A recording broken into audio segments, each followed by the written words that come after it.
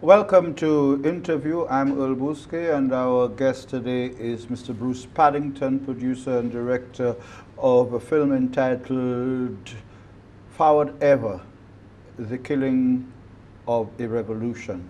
And that is perhaps one of the most telling films to date, trying to explain to the world what went down in Grenada. And Mr. Paddington is here along with his movie, which is making the rounds around the world, around the Caribbean, Europe, and it's St. Lucia's turn this time around. Welcome to St. Lucia, Bruce. Thank you. And you've done this film, and the name says all. It says a lot. It says the two aspects of the revolution, that forward ever. It was a very powerful revolution. You were there. It was an exciting time.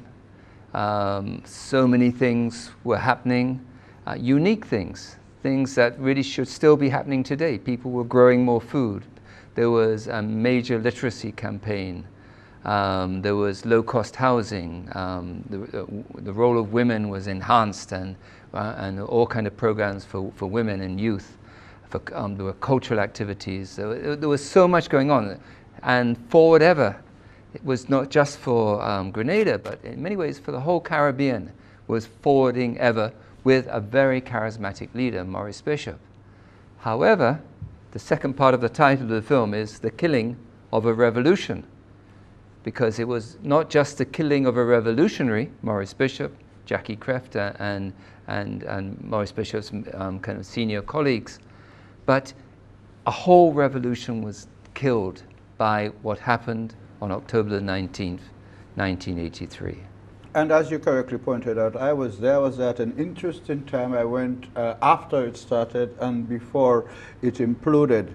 And in watching the name of the film, I've often wondered, why did you start at the end when there was, why did you choose the bitter end when there was so much of the sweet beginning that you described? No, when you see the film, we did start at the beginning. We started in the 1980s, no, 1960s, up to 1974, we covered the Gary period.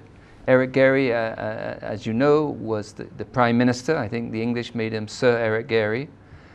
He believed in flying saucers and unidentified flying objects. He was a dictator. He was he had his henchmen called the Mongoose Gang, and people like Maurice Bishop were trying were protesting against the oppression that was going on there, and so we deal with this in the film. So the film really starts off with the Gary period, with the formation of the new dual movement by people like Unison Whiteman, Selwyn Strawn, Maurice Bishop, and others. And we looked at the coup of March the 13th, 1979, when Maurice Bishop and when they took over power. Gary was away in America at the time, and it was basically a bloodless coup. I think maybe 3 persons died, but within an hour or two, the whole country fell to the New Jew movement. Maurice Bishop became Prime Minister, and from 1979 to 1983, it was forward ever, with all kind of exciting programs.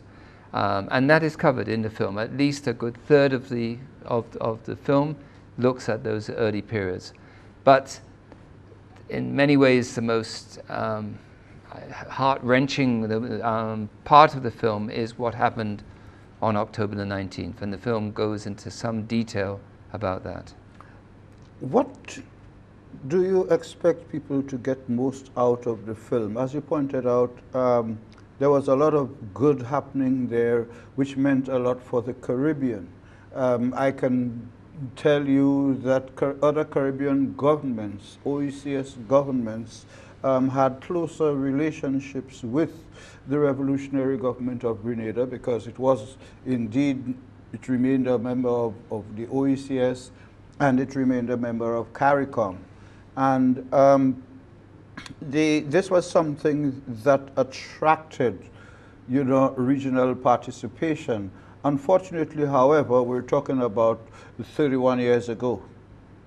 Since the death of Maurice Bishop and of the revolution, we're talking about 35 years ago, the revolution having taken place. So the average person between 35 and 40 would have been, would not know much about what they would have, except what they would have read. Would the film help people who really would like to better understand what happened in Grenada? Well, that is obvious. That is the reason for making the film. I think it was such an important period in not just Grenada's history, but in the history of the Caribbean. In many ways, it was a turning point. Because in 1979, the Caribbean was quite left-wing, quite socialist, with people like Michael Manley in power in Jamaica. But in 1983, there were different politicians in charge: Edward Seaga, Eugenia Charles, Tom Adams, and they were far more conservative. And so the film deals with the good, the bad, and the ugly. It deals with all the progressive things that happened. It deals with the horrors of the implosion, and it's something that every Caribbean person should know about, because you know, as the cliche goes, if we don't know our history, you know, we're doomed to just continue things. We're due for a break. Repeat it, you know. We're due for a break. When we come back, I'd like us to go to the meat of the matter. October 19th, the day the revolution imploded. Interview with Mr. Bruce Paddington, director, producer of the film Forward Ever, The Killing of a Revolution. We'll be right back. St. Lucia, our home. St. Lucia represents different things to each of us. What do you like about St. Lucia? Strong communities, natural resources, thriving industries, democracy, national pride, our unique culture, creativity. While we may all have different views, we can work together to build a stronger nation. Let us each play our part. Welcome back to our interview with Bruce Paddington, producer-director of Forward Ever, The Killing of a Revolution. Bruce, the revolution died on the day that Maurice Bishop and others were killed. There were efforts to save the day, whatever that could have meant in the face of the subsequent invasion. What do you think the Caribbean really lost? I think it lost hope in indigenous methods of solving one's own problems. There was so much excitement for the revolution, and people from throughout the region, and even some from the States and from England, came to work, often for very little money or as volunteers, in support of the revolution. Many for $1 a day. Yeah, is that how much you got? And as you know, Dr. Didacus Jules was the permanent secretary in the People's Revolutionary Government. Ministry of Education. Ministry of Education. Responsible for the National Literacy and Program. Merle Hodge. Hundreds of Grenadians. Merle Hodge from Trinidad. She worked there in the literacy campaign. There was an English woman called Lisbeth de Brock, a white woman who worked there as well. There was people from St. Vincent, people from Suriname, all over the region. All over Guyana. It inspired so many people, and so many of the things that the slogans: grow your own food. You have local TV shows and have local books, and there's just so much that should still be in place, but it all went haywire in the period before October the 19th. And even though maybe it's wrong to make it seem as though it's one person against another person, that is often how it is portrayed, because in the end, it was a power. It was an internal division. The internal division, and there was a very strong, very intelligent, very bright deputy prime minister in Bernard Cord, and he had a lot of supporters in the party. In the end, his supporters controlled the party, and they voted that there should be joint leadership of the party. That Maurice Bishop, instead of being leader of the party, prime minister, he could remain as prime minister, but he had to be a joint leader. And this was voted at all kind of meetings that lasted sometimes 2 days to have a meeting to discuss this. And at the beginning he said yes, but then he went on a tour of Eastern Europe and he reflected on it. He went back via Cuba, although Cuba says they didn't interfere with his thinking, but then he decided maybe the people want me as the leader of both of the party and of the government as prime minister, and this led to him being and some other issues led to him being put under house arrest. So you're putting the most charismatic, most popular leader under house arrest, and the masses of the people couldn't take it.